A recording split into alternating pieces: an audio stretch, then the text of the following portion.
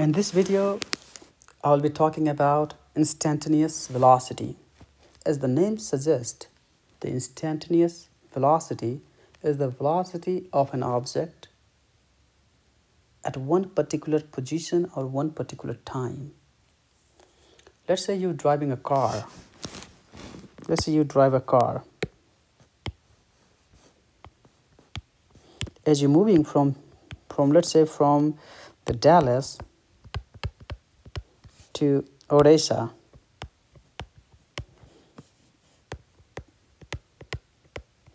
as you're moving, you might change the speed.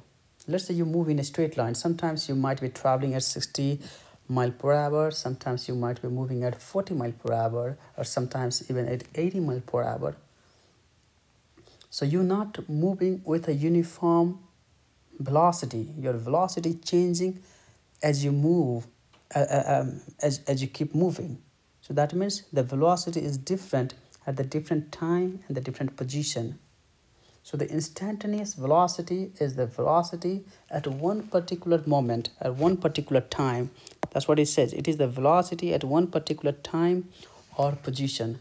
That is the instantaneous velocity. So when you drive a car, you see, so you have a speedometer.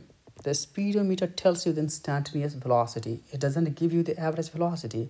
That's a different thing. The instantaneous velocity at that particular time gives you the instantaneous velocity. Let's say, for example, the posted limit 75 mile per hour. That means at that point your instantaneous velocity has to be within the 75 mile per hour limit. If you exceed that, then you crossing the posted limit, then a police officer might catch you. So the instantaneous velocity again is the velocity at one particular time or one particular position. The speedometer of a car gives you the instantaneous velocity. And how do we measure it? So mathematically we can calculate. If you know the position, as a function of time, we can calculate the instantaneous velocity. So this formula here, v, which is the dx over dt, the first derivative of position with respect to the time, gives you the instantaneous velocity, or rate of change of position with time. Here I'll just put one more with time, gives you the instantaneous velocity. Okay, so just keep a note of this one. V equals to dx over dt gives you the instantaneous velocity. Now let me give you some example here. Let's say you're moving in a straight line and this is the position. This is how you change the position. At the different time you have a different position. Then how do you calculate the instantaneous velocity? So as I mentioned, this is the xt here, 5t plus 10t squared. The instantaneous velocity at any time is dx over dt.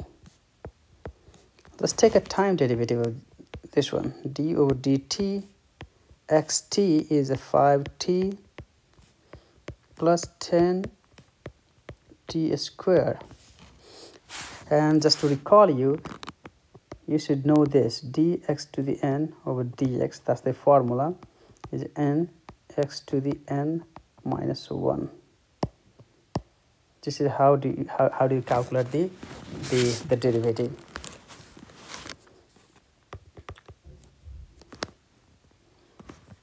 So in this now, so 5 is a constant, 5 dt over dt is 1, so you get plus, then 10 times 2 times t, which is now 5 plus 20t.